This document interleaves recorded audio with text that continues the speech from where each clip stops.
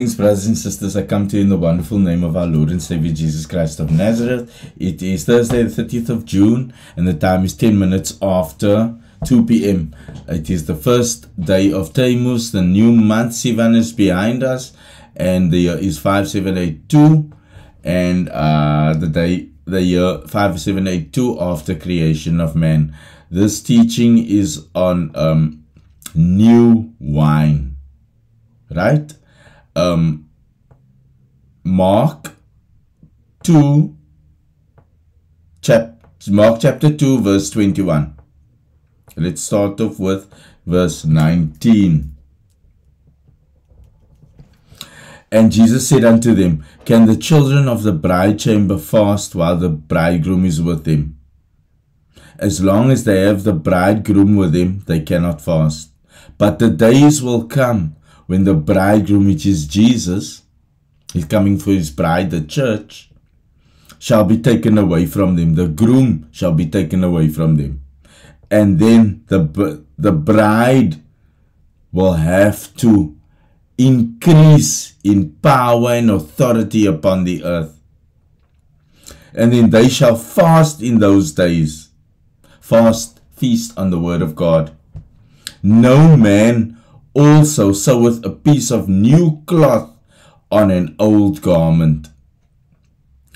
Else the new piece that filled it up, taketh away from the old, and the rent is made worse. So you cannot mix a piece of old cloth, sew a new piece of new cloth on an old garment, because it doesn't look right, firstly, and it's just gonna make it look it will weaken it. The old cloth will tear easily, and it's not going to strengthen the new cloth. And verse 22, And no man putteth new wine into old bottles. In those days it was called wineskins. It was like wineskins, and it tears easily. It tears as it ages. So you won't put new wine in there, otherwise the new wine is null and void when it leaks over the floor. What's it worth when it's lying all over the floor full of sand? Else the new wine doth burst the bottles, and the wine is spilled, and the bottles will be marred, but new wine must be put into new bottles. Right. When I got saved, I was taken. I stood outside the church. I didn't even put it. I stood outside the church, and the Lord showed me something. 2 Corinthians chapter 5. Sorry. And I looked out at the trees opposite the church. I stood on the steps, and I just got saved and delivered from a demonic spirit that I had with me for 39 years. Actually 35 years. And I stood there at the steps as I came out from this deliverance service, the day I got saved. And I stood and I looked at the trees, and I said, but the trees look different. Why? I don't remember it looking like this. And then the Lord spoke to me. It was actually the first time I heard his voice. An audible voice, clear voice. And he said, 2 Corinthians 5:17.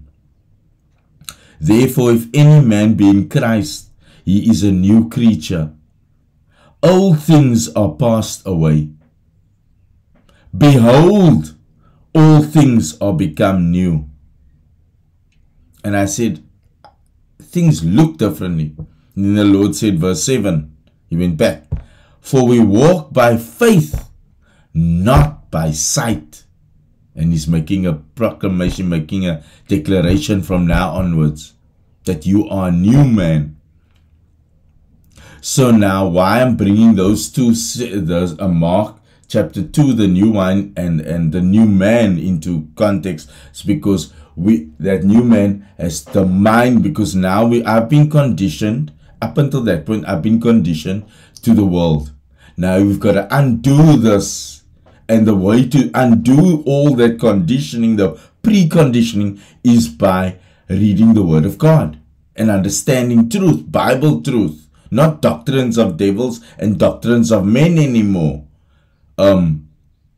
Darwin's theory of evolution. I'm not a monkey, I'm sorry. I was made divine in the image of God. I'm not an animal. I'm separate. We are separate to those things. We are above the beasts of the field. And I'm not going to be likened to a monkey. I'm sorry. That's not me. You can believe it, but it's not going to be me. You're on your own, kid. So, and how to do that is through Romans chapter 12. Oopsie. Did I not mark this? I'm going through this lesson. Sorry, man. I normally mark them all out. Romans chapter 12. How do you do this? By renewing your mind. I beseech you, therefore, brethren, by the mercies of God, that ye present your bodies a living sacrifice, holy, acceptable unto God, which is your reasonable service. And be not conformed to this world. Do not conform to doctrines of devils, doctrines of men, Darwin's evolution, the Greek mythology of false gods, all this other false religions in this world today. It's all the same. There's nothing new under the sun. That's what the Bible says. Man will always be the same. Evil, his evil gets more corrupt. And be not conformed to this world, but be transformed by the renewing of your mind, that ye may be able to prove what is that good and acceptable and perfect will of God for your life. Verse 12.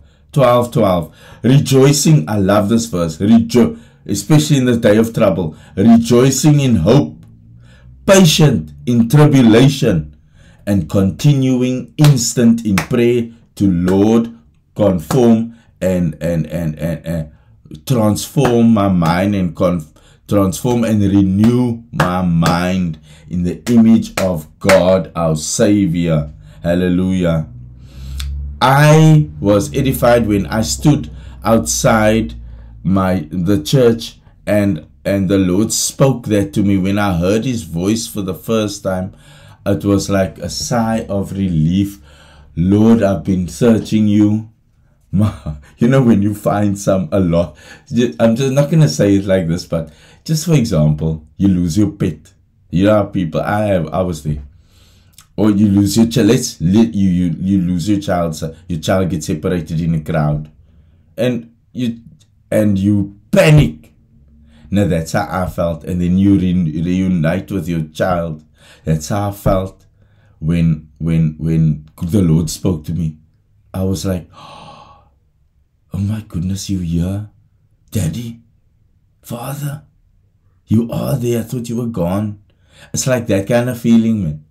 And then when the Lord spoke these verses to me, man, brothers and sisters, I'll never, that's why I will probably, you'll get bored of me probably telling this testimony. But you know what? What it did for me, it's like, Daddy, I found you. I've been on my knees for 35 years praying for you, 39 years praying for you. Like a good Catholic boy, I was praying for you.